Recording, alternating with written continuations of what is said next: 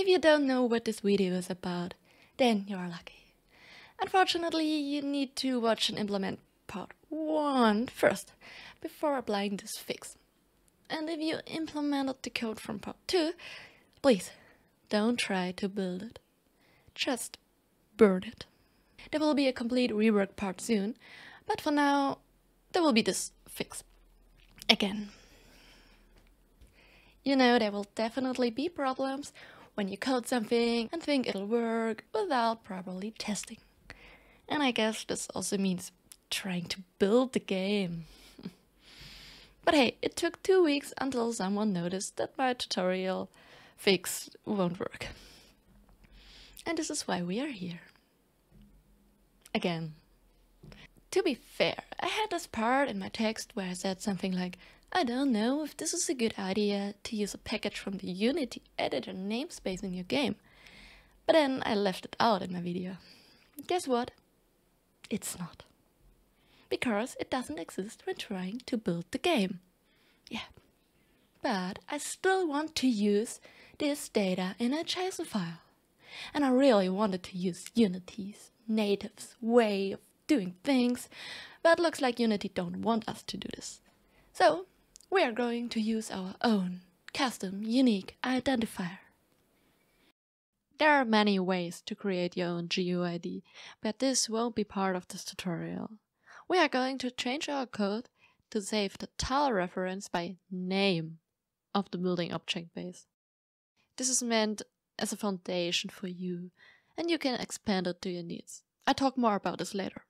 If you already implemented the approach from video number 2, get rid of it, remove the package, and just delete everything red. Yeah. In the tile info class, I want to keep the GUID string field. I just rename it to match the new use case better. This will save any GUID information we want for the building object base. And we can get rid of the TileBase, because this is what Unity serializes into the instance ID, but we don't want it anymore. Now at the top of the saveHandler class, let's add 2 new dictionaries. The first one will hold a reference between a TileBase and a building object base. This is for saving. The second one between a string, the GUID, and the TileBase. This is for loading. We add a new method for filling these dictionaries with values and call it in the start method. I also don't know why these methods here are written in camel case. Let's make the first letter uppercase, though we also need to update the on-click listeners for the buttons. Well, now let's fill the dictionaries. Due to our UI handling, we already have all the building object bases in the resources folder and can retrieve them with this line of code. Let's loop through them. So when we want to save a specific tile, we will use the referenced building object base for identification. This means that 2 buildables must never have the same tile base, or else we would get a problem with the dictionary, and we would also never know which buildable had been used originally. For this, I check if the dictionary does not contain the key. Then I can safely edit. Otherwise, I'll log an error telling me that there is something odd. When adding to the first dictionary, let's also add to the second one. The key is the GUID. Now, like I said in the beginning, I keep this simple. I use the name of the building object base. This is the name of the file itself and the default Unity field. Of course, you can also add a new field here and use this as unique identifier, as long as it's a string. Well, you could also use other primitives, but yeah. So let's fix the first red error in the code. When saving, we need to change the way we instantiate the tile info. We only need a position and a GUID, no TileBase anymore. And we create a GUID by looking into the dictionary for the matching buildable to the given TileBase we have. Then we use the name.